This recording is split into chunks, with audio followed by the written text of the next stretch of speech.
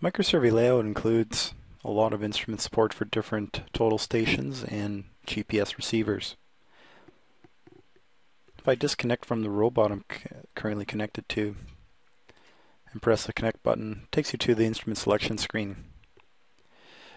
From here, essentially what you do is you're setting up profiles for different equipment you have. If we edit this particular profile here for the instrument, if you go through the menu here, you'll see we have a large selection of popular brands of total stations.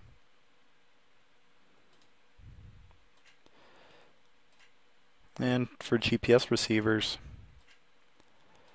we have a large list of GPS receivers that we also support.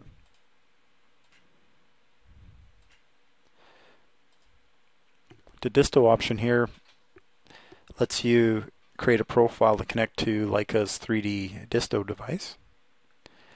And there's two demo modes you can choose. If you set it to total station demo, it lets you manually input measurements.